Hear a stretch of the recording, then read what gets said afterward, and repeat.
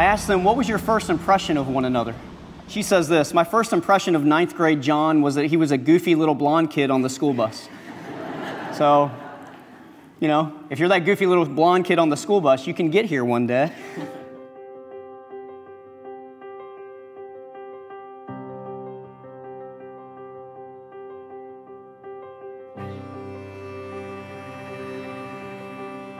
He talks about being nervous. It's how he felt before he picked her up at West Village for the Mallard Ball. He said, it was such an honor to be going with the Jessica Melton.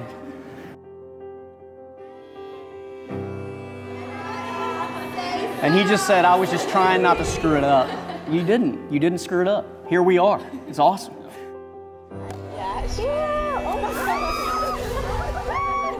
But she says this, and I love this. My first real impression when we met in college was that he was funny, sweet, and really cute, and I just wanted to get to know him better. They both talked about, in their answers, wanting to get to know one another better when they had first met. After spending time with one another, they just wanted to spend time with one another again and again and again.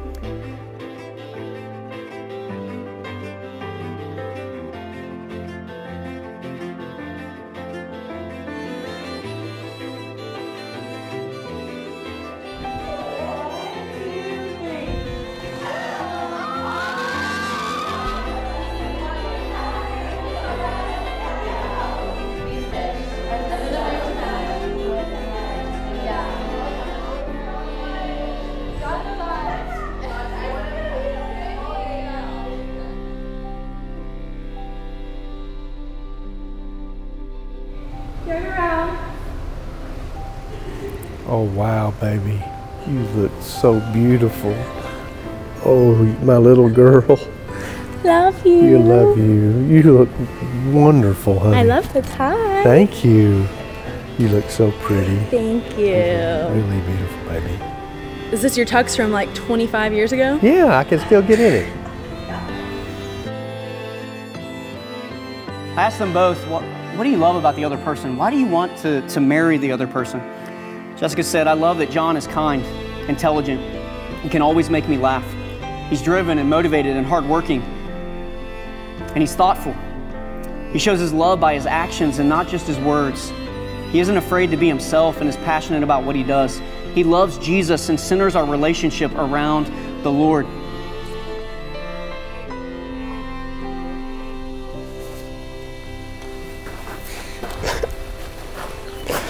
You look beautiful.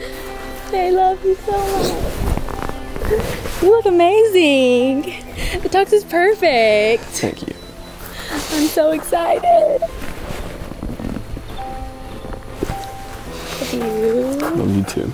John says, I'm honored to marry you, Jessica, and I thought this was one of the most beautiful things that he said. The main reason for this is that the Holy Spirit lives in your heart. And I loved how John mentioned 1 Corinthians 13. He goes on to say, I'm going to pray every day with you and on my own that we remember this verse all the time, to love one another. If we show each other the same love that God shows us, we will have a spectacular marriage. We are gathered here today in this beautiful church with a lot of beautiful people, and this church is packed. This is amazing to see how many people have come. And we are here today as family and friends to witness the marriage of John Alexander Bryant Jr. and Jessica Ann Melton.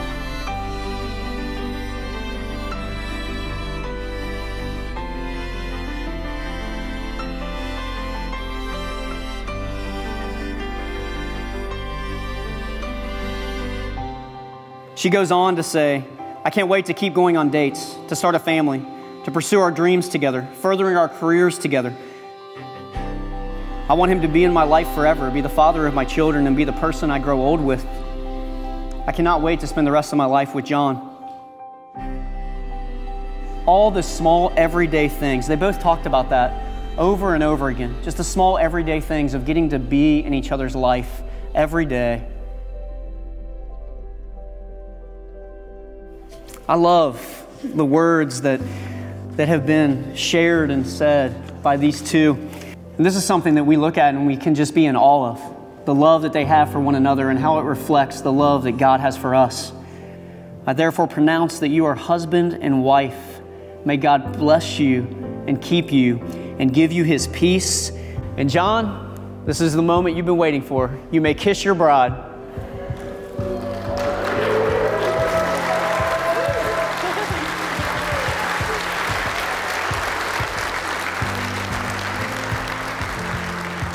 I want to thank everyone, all the friends, families, for being here.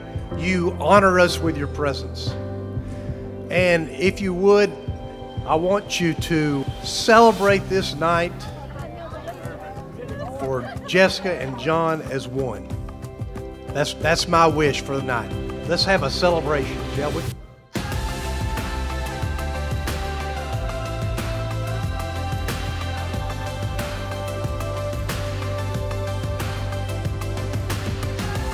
I am honored and so proud to introduce to you for the first time Mr. and Mrs. John Bryant.